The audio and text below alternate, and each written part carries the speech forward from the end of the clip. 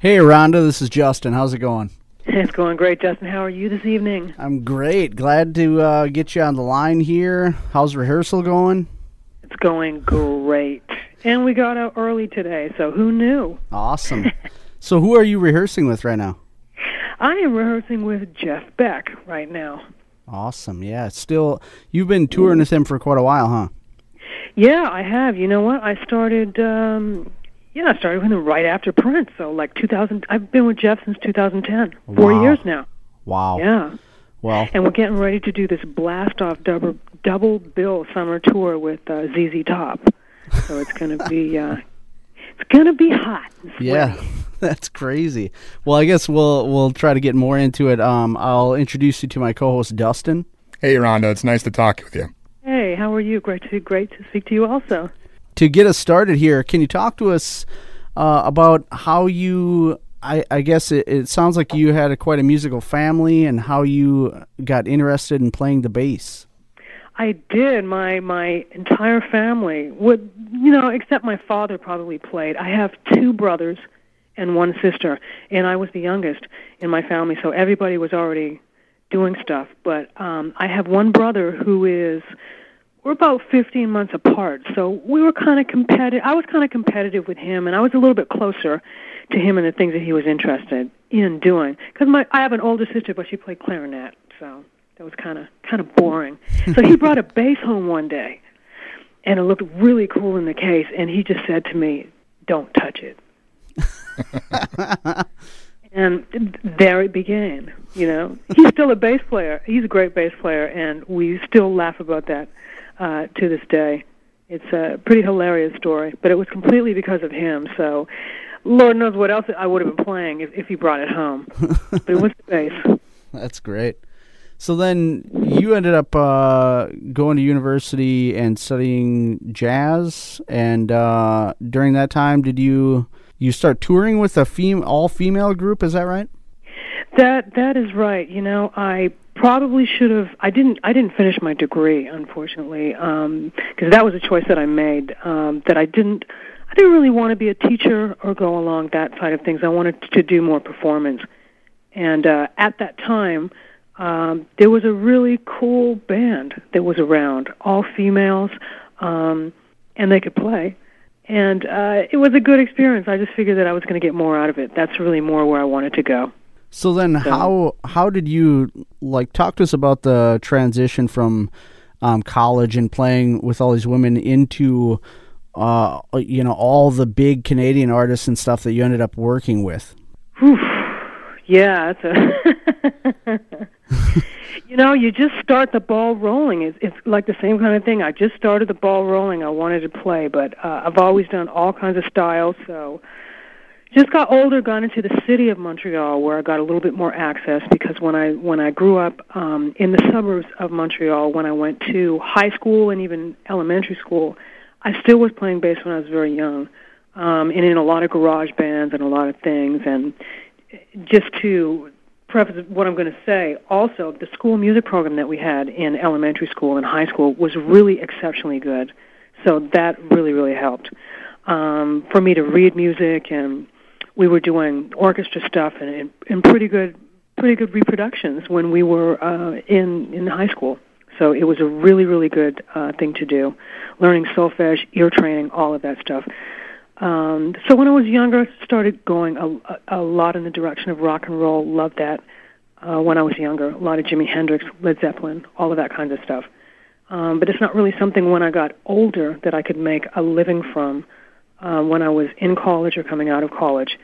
What my peers then were doing was more of a jazz thing. They were playing in jazz clubs because that was more of the standard then.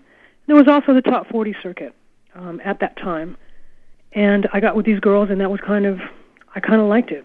I liked what they were doing, and I liked it because they were playing a lot more funk and a lot more just basically American music that I wasn't really accustomed to as much because I grew up in Canada.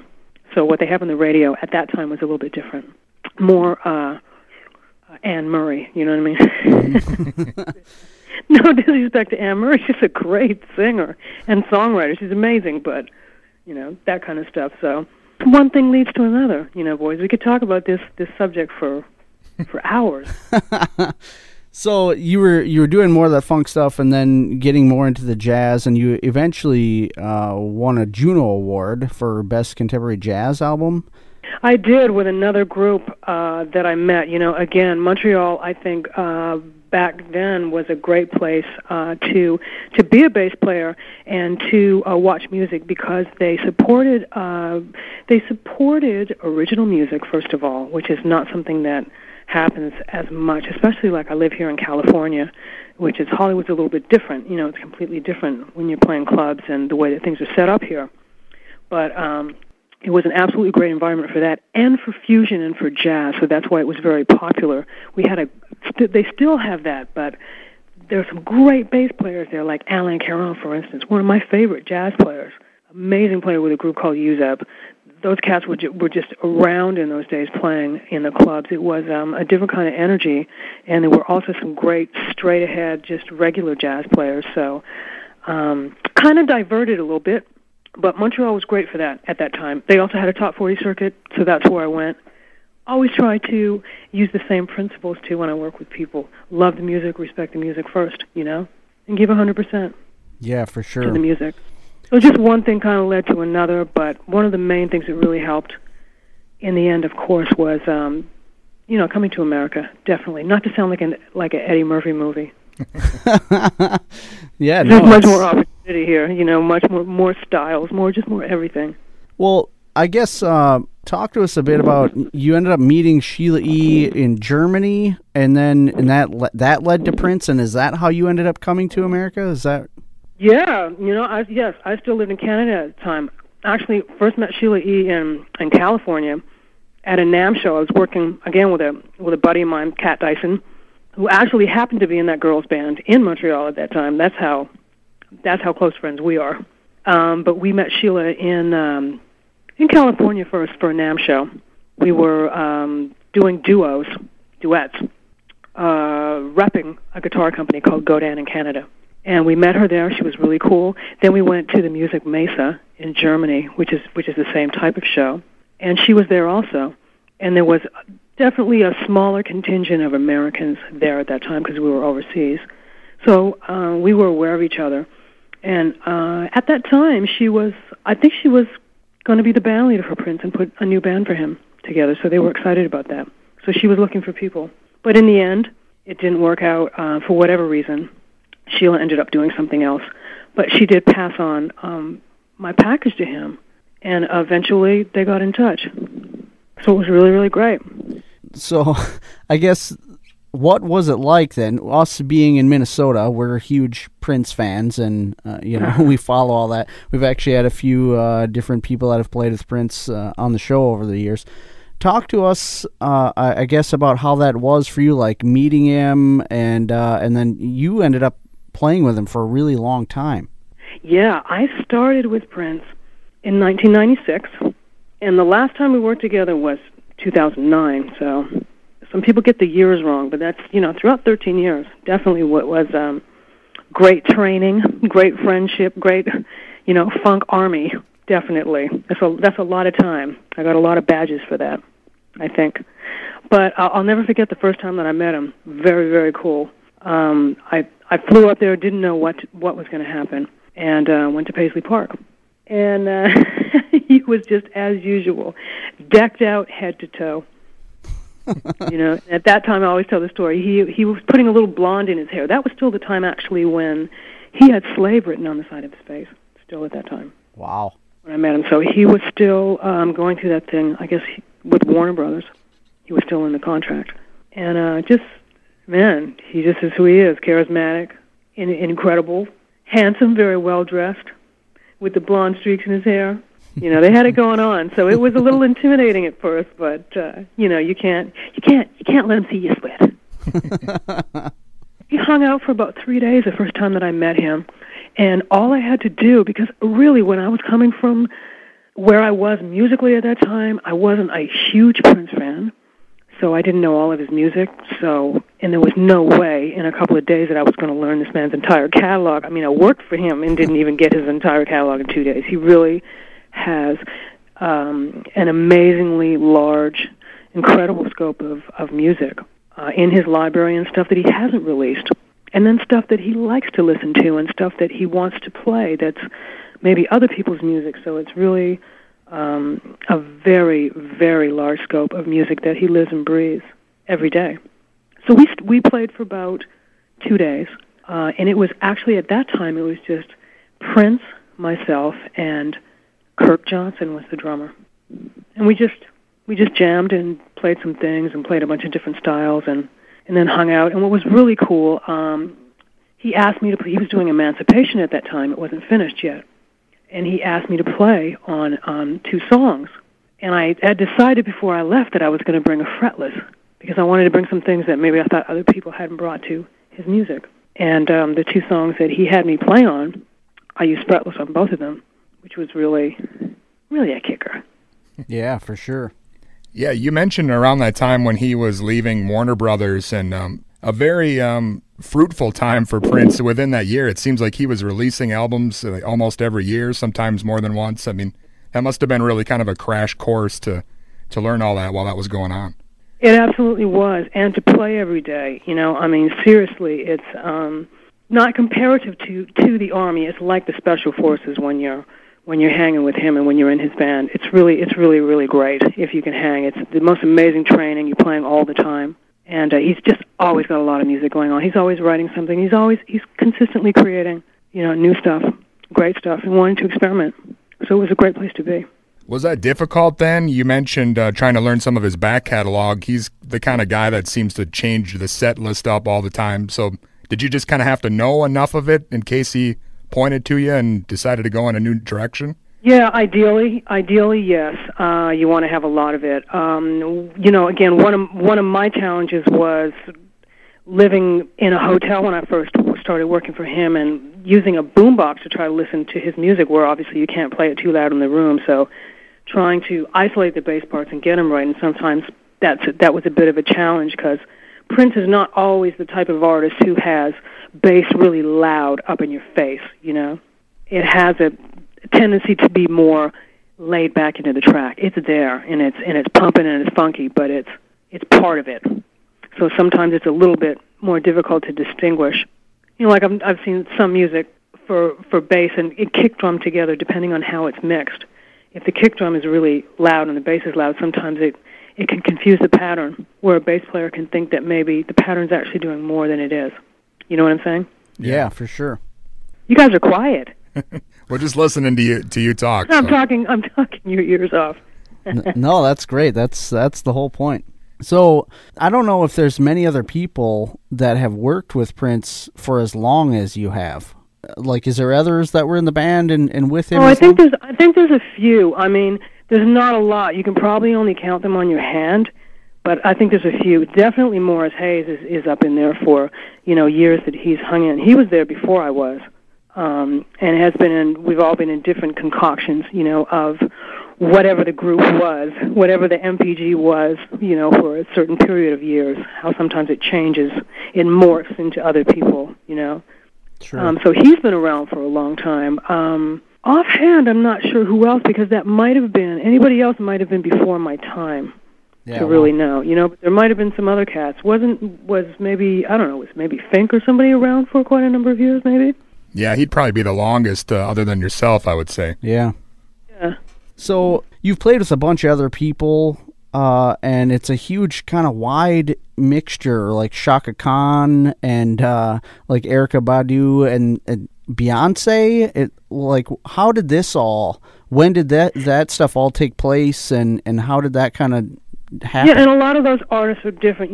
Every situation is different. Of course, Chaka Khan, we when we first started touring with Prince, there was a triple bill that we toured for at least a year, if not more, which was Larry Graham and Graham Central Station was opening, and then Chaka Khan came on next, and then we came on. So we did that tour for quite a while. So we got to know Chaka very, very well, did a lot of things together musically. And I also played on a record that he produced for her. So that's kind of how that happened. Every little story is different. Erykah Badu, same thing. That was more of a Prince thing, where she definitely came and hung out with him at a certain period of time when we were playing together, whether it was in clubs or whatever, when we were jamming at after parties or whatever it was. She was definitely around. And who was the third artist that you mentioned? Well, there's so many, but that was Beyonce. Beyonce definitely had nothing to do with her. Well, did and didn't. Because actually we did the thing with Beyonce when we opened the Grammys with Beyonce and Prince when they did the duet together. So we did that number, which was huge. But I also did some stuff outside of Prince with her, like played with her when she did the promo for the Austin Powers movie. Okay. So we did quite a lot, and it was a completely different band. And actually Sheila E. was running that for her. So it really didn't have anything to do with Prince. But we had a band together for her, and we did a lot of morning shows in New York and did all the morning promo for her. So every story is different. Yeah, it must be awesome to be able to just kind of be flexible enough, a player, to just kind of go whatever direction that you please, I guess. I hope to be. You got to keep working on it all the time, every day. That's the great thing about music. You never stop learning. So, of course, then, even going this other direction with Jeff Beck, that is hugely different than what you had been doing previously, I'm assuming. Talk to us about that and kind of how that happened. Well, again, that was another amazing little feat. I was actually doing again some little off dates and doing some New York morning promo for an artist called Catherine McPhee, who's an actress too, but she's a great singer. And great gal. We were doing some shows with her when I was in touch with the management from Jeff Beck, who were looking to just do some changes. And actually, Narada Michael Walden, the drummer, recommended me for the gig. So that's really how it happened. And they were trying to do something relatively quickly because Jeff had a tour coming up that they were going to start with, which was the double bill at that time with him and Eric Clapton. So that's what we were pushing towards. And so did the same thing, brought some different instruments, brought some different things, and they liked what they heard. So it went off from there. And Jeff was very, very, very busy from 2010 to 2012.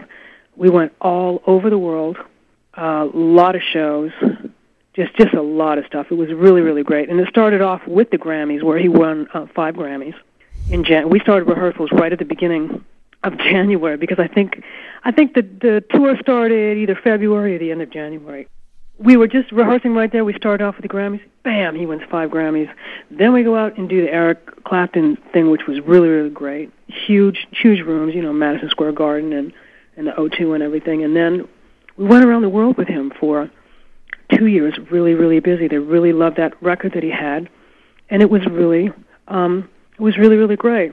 And it broke my heart a little bit because, Prince at that time was trying to get me to come and see if I was available to do some stuff with him, but we had taken so many breaks in between that I just unfortunately got involved in some other things, and the train just started rolling so quickly that I just wasn't able to jump off, which happens with musicians sometimes. Sometimes we have to juggle in life. Yeah, and it seems like playing with Jeff Beck was pretty successful anyhow. And you appeared in one of the Crossroads, I guess one of the years they did that on the DVD set and everything. You appeared on that as well. Was that in 2010? Yeah, I think that's right. Yes, it was in 2010. And that's pretty cool to show you in a light even where you had like your upright on stage, I think. Yeah. I remember you had like the upright, you had cool shades, super sexy boots, and you were ripping it up. It was hot awesome. as anything out there. You should have seen it. It was great. But that's what I love about Jeff's gig too, Not a lot of people knew that I had a fusion background, that I did anything else. Sometimes when you play with an artist that you play with, people might assume that maybe that's the only style that you do. But I grew up on a lot of fusion, on a lot of other stuff that I love to play, but just did it with other groups, but didn't have an opportunity to do it a lot like I like to. So Jeff's thing is it's just great, man. You just go out there and knock it out. And on top of it, when I get a situation where I can have acoustic and electric and a fretless, I'm good to go. Yeah, it seems like even the people that you choose to play with, it seems like you need to have your chops. Because even, like, I've seen Jeff Beck, and it seems like he's the type of guy also that can just kind of go whatever direction maybe, or like he does sort of very rock and roll things, jazz things, classical renditions. How do you keep up with all that? You know, again, you got to be on top of your stuff.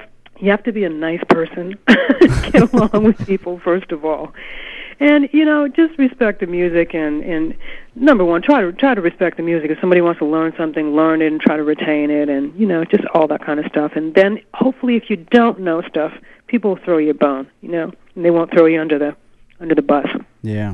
So then you also had some solo albums. Talk to us about that. How did you juggle all that stuff and do some solo projects also? You know, I normally was able to put the solo projects in when I was on a break, generally from Prince, because he can get quite busy. And the writing process is just a completely different place for me, especially for my own records that I do very rarely. I have to be in that headspace to be able to do it. And sometimes when I'm touring and doing other things, it's not possible. So I have 2 records out in Telepop that I put out in 2000, actually. And the other one is called RS2, and that came out in, I believe, 2000. I have to look at that. I think it's 2008. I think it's 2008. Got a new one I'm working on. So you're working on another one right now? Yep, it's going to be hot, but no guarantees it's going to be out this year because we're really busy with touring, and I'm actually working on a book right now that I'm trying to have ready for the deadline. So that's taken a little bit of precedent. So when can we expect to see you on the road with Jeff Beck again? We are starting our first show, my guys, on the 8th of August in Missoula, Montana, with ZZ Top and Jeff Beck. Tyler Bryant's going to be opening. He's absolutely amazing. And we're going to be out for about 5 weeks. We end September 14th. Cool. And it's all in the U.S., although we do not have any Minnesota dates. This is tragic. Serious bummer. Yeah, maybe next time. Well, you mentioned the book. Is there anything else you want to, I guess, plug while we're going at it here that's coming up? What else is coming up? The end of this beautiful year when I'm going to take an amazing vacation. It sounds like you need one. Oh, yeah, I need one. I definitely need one, but I'm blessed. Definitely very happy about it, and very happy for you guys to have asked me to do this. This was a lot of fun. Definitely. I've talked your ears off, I think. No, it's definitely interesting. We appreciate you being on with us. It's been great. It was my pleasure, you guys. It was my pleasure. I need to listen to you more often. Yeah, you can. And I have to do it, because basically we've been trying to get, we do a thing every year called Princemas, where we play nothing but Prince, and so that's why we've been trying to get many people. I had an extra interest in you besides the Prince thing, but if you are at all somehow talking to Prince, feel free to let him know that we're nice guys. That's all I can say. Because that's all I have to say is, what did you do? Yeah. No, it just seems impossible to get him on the phone at all. But anyhow, it's been a real pleasure having you on. It's been fantastic. Thank you, guys. Hope to run into you soon. Beautiful. Thanks a lot, Rhonda. Thanks a lot, Rhonda. Yeah, bye-bye. Bye-bye.